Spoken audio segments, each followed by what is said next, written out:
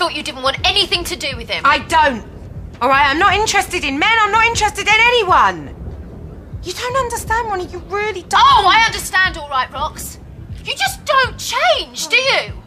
After what I told you the other night about him and me. There is no him and you. Yeah, but there might have been. Well, there ain't now. Oh, what, so he's fair game? No, I'm not saying that, but you know, who knows?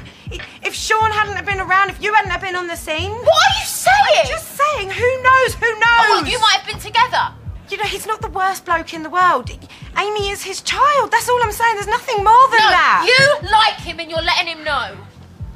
Maybe he likes me. Do you ever think of that? No, he doesn't. And how do you know? Because he likes me, because he told me he likes me, okay? He bought me this champagne vintage. He bought it for me to toast a future. He said he wanted a future with and me. Have you got one? Well then. Do you know what? Maybe Dad was right about you. Maybe he's not been the problem all these years. Maybe it was you. He didn't say that. Yes, he did. And he said a lot more. He said you were a drain, Roxy. That you were selfish, that you were needy. Well, go on, keep taking.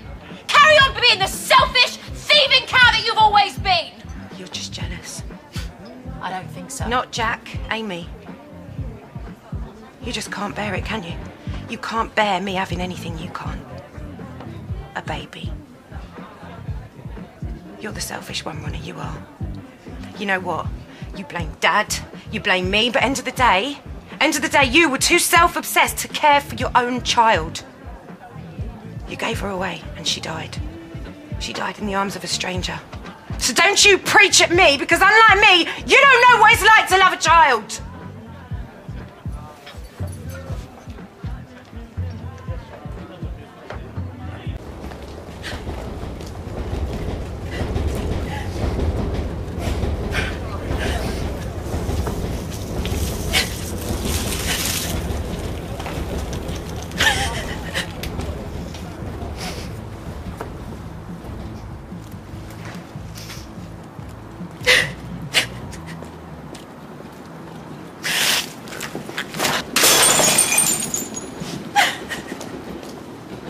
Do you want to be the one to push her over the edge?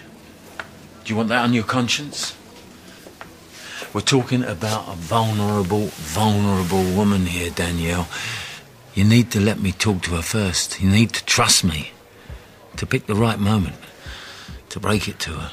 I can't. You can. You can trust me. I'm family, your family, real family.